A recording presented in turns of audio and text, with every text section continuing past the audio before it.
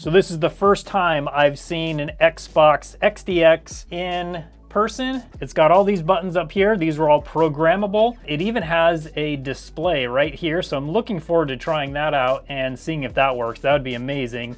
We have, of course, the disk drive slot there. We've got 3 inputs for USB. Oh, we got some loose parts inside. And then we've also got an extra debug network port right here.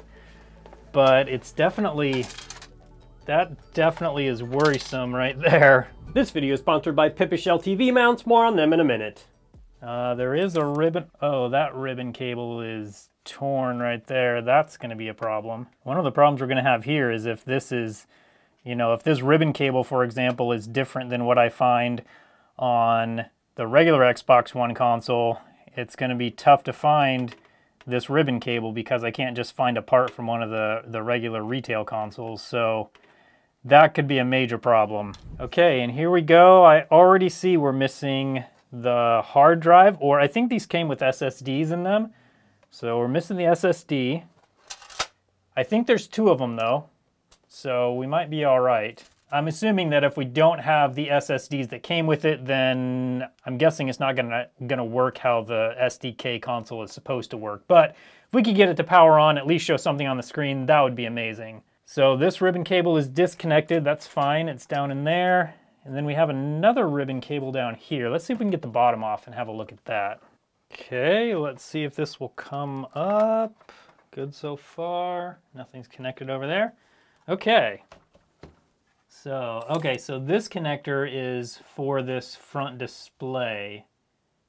And it looks like I don't see anything wrong with it right away, so hopefully that'll work fine still. Okay, so we've got definitely a custom looking power supply, a random battery right here. Oh, that popped out of the front over here.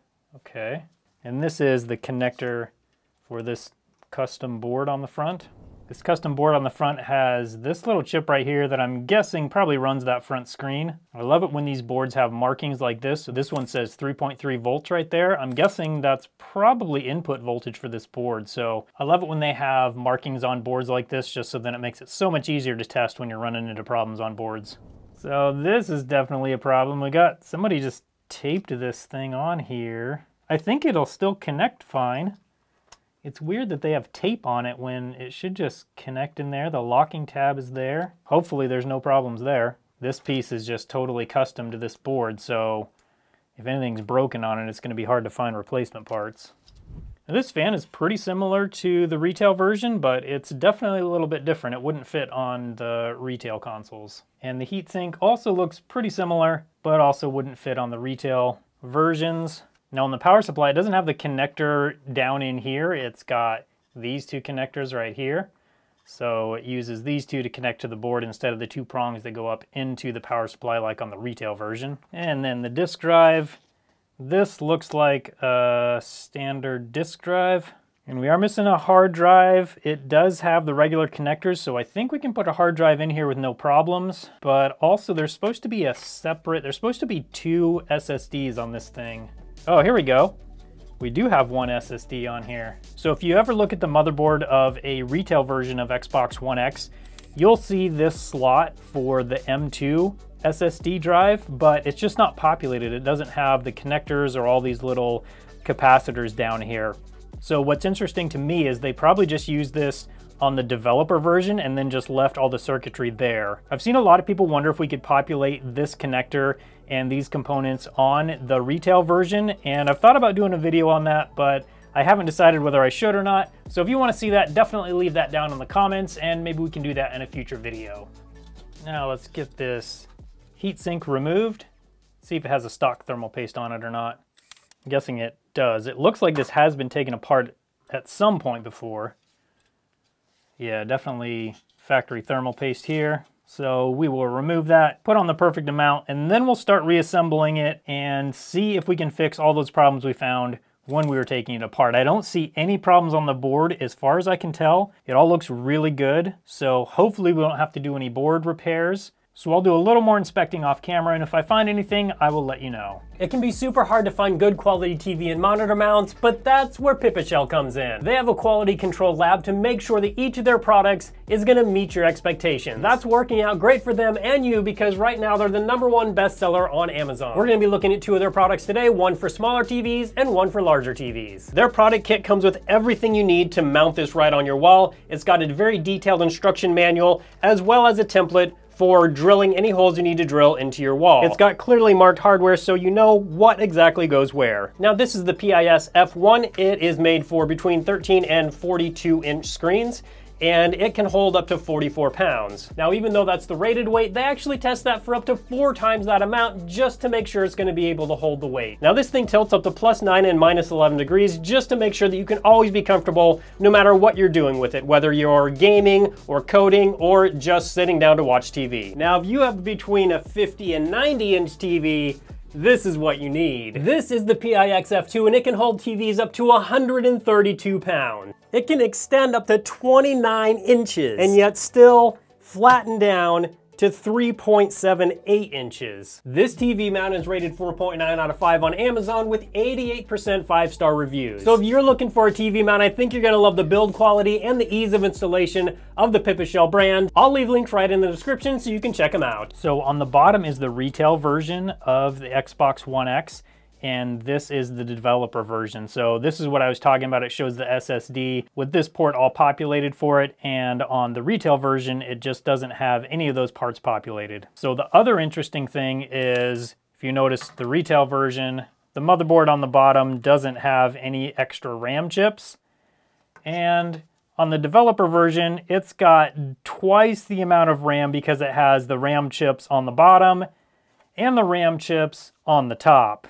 One more interesting thing I noticed is that the retail version has all of these pins right here that don't have anything on them, and on the developer version, it's got this connector right here. So some of these extra pads on the retail version are just from the developer version, but without the connectors populated. If you look right here where the power supply connector would be, it's not located there, but on the retail version, it does have this piece right here, which is where the power supply plugs right in.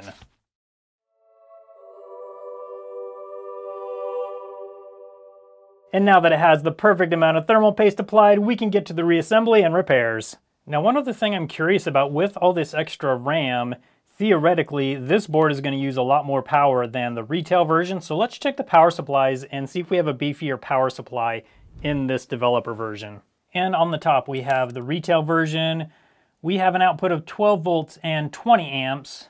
Down here on the bottom, the developer version, we have an output of 12 volts and 27.5 amps. So the developer version of the power supply puts out significantly more amperage. That's what I would expect given that there's so much more RAM and also more computing power in the developer version of the Xbox One X. Now we'll get this battery back in. And now we can get the board mounted back in. Now normally a hard drive would go here, but I kind of think that maybe with that SSD on this board, this might actually not need another hard drive. I can put one in if I need to, but I hope just the SSD that's installed will be enough to actually get this thing to start up. The other really cool thing about this power supply is that it's got 2 fans right here just to help keep it cool. That's amazing. I kind of wish they would have done that on the retail version as well, but I guess they thought it didn't need it. But it is cool just to have the extra airflow through the power supply so it doesn't overheat. Okay, now we need to see if this piece will slide into that connector how it should. Come on.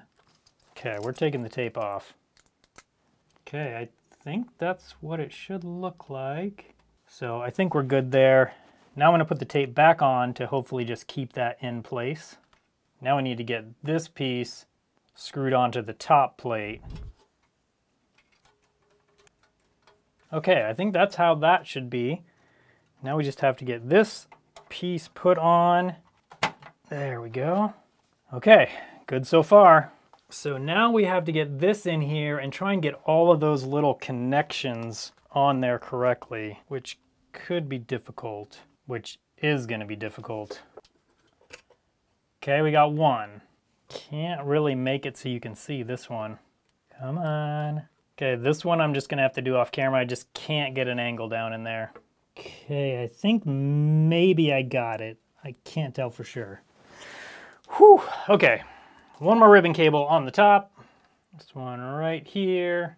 Now these two screws, and then we can try and start it up and see if it'll turn on for us. Okay, HDMI and power.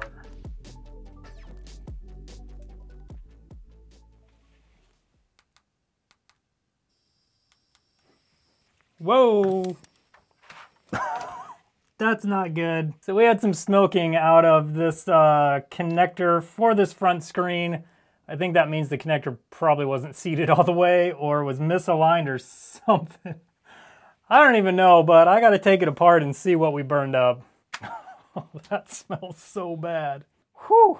Oh, and that's no good. Look at this. I feel like, I'm not even sure what that is, if it's a chip or what, but it looks like we totally just toasted it. That's a real bummer. That means most likely this screen is never gonna work again. I think actually this was plugged in just fine how it should be. This chip is actually cracked right here.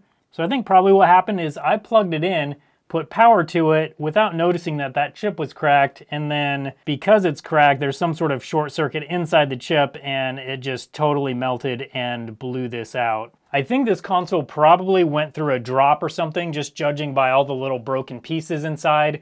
So I'm guessing that it was probably dropped and most likely cracked that little chip, and that's what caused all of the magic smoke to be released. So unfortunately, this front screen is probably not ever gonna work again. I wish there was more parts I could buy for this so we could put a known good one in here, but I don't know of any parts I can buy. I'll definitely be checking to see if I can find any before I'm done with this video, but for now I'm gonna plug everything else in and see if we can get it to at least show something up on the screen. Okay, and here we go again. HDMI, power. Hopefully no smoke comes out anywhere this time. Okay, I think we're good, maybe. Okay, the eject button makes noise, and we do have a white light when we press that. Now let's see if we get anything on the screen. And we just have nothing on the screen. So there's two things that could be causing that. Number one, without having the hard drive installed, it can cause that. And number two, it could be a problem with the HDMI system on the Xbox. So the first thing I'm gonna do is install a hard drive and see if that'll get us a picture on the screen. And hard drive installed. And here we go, power. We've got power. Okay, the fan starts. The fan inside the power supply starts. Oh, here we go. Come on, there we go. So we at least have something on the screen. I gotta do a little troubleshooting here and see if we can get it to start up, but I have hope for this one. So let's first try and reset it. We're gonna try keeping games and apps. Oh, bummer, that didn't work. Okay, let's try a full reset and remove everything. Come on, restarting, and didn't work. And let's try an offline system update. Okay, everything good so far. And install is complete. Now it has to verify the update and then apply the update. We're at 54%. So far, so good.